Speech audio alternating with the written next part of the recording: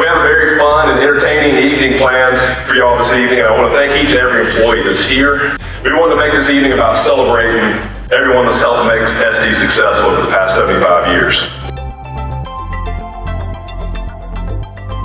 I just want to tell you, I really appreciate each one of y'all. Very grateful for the company and for the support that each one of y'all give us.